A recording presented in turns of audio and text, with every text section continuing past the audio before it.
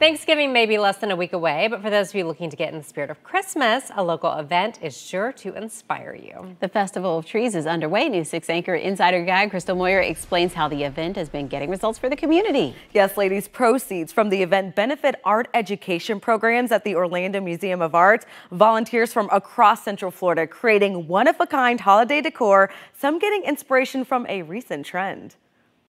When it comes to Christmas trees, you're probably thinking bright red ornaments, snow-capped leaves, and lots of holly berries. But here at the Festival of Trees event inside the Orlando Museum of Art, the holiday spirit goes outside the box, the Barbie box.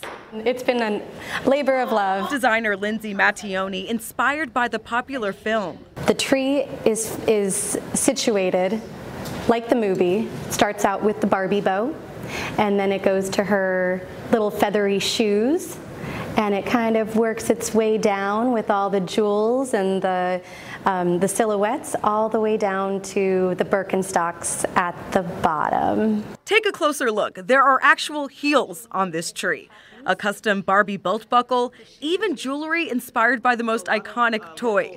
All the items donated by local businesses. It's really women, helping the community, and that's something that I'm just so incredibly proud of, seeing it all being pulled together. This just one of more than 30 festive ferns throughout the museum, each one unique, like this wolfpack tree, and they're all up for auction. One already donated to Orlando Regional Medical Center. A lot of our family and patients will be coming through, and especially being in a hospital around the holiday season, it's not ideal, but at least when they come in and see the tree itself and see all the holiday decorations throughout the lobby, it's nice to kind of take their mind off of what they may be going through at that moment in time. Festival of Trees is organized by Council of 101 to raise money for art education programs, with more than $14 million donated to the Orlando Museum of Art since 1965. I wouldn't be who I am today without art education.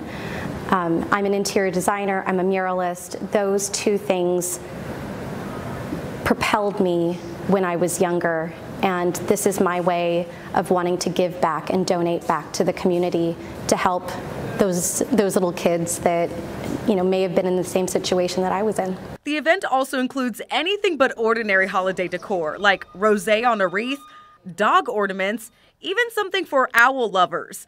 There's also a gingerbread village with fun cookie creations, pop-up boutiques, and live entertainment to get you in the holiday spirit. The Festival of Trees is open to the public through Sunday at the Orlando Museum of Art. I posted ticket prices and special events, as well as discount opportunities on clickorlando.com/insider. Who would have known? Barbie tree. Barbie tree, dog ornaments. I mean, I want to run there right now. I mean, it's so beautiful. And I feel like, there's so much more. You probably couldn't even get to everything. Oh, no. There's just decor everywhere. And the unique thing is a lot of these creators are artists.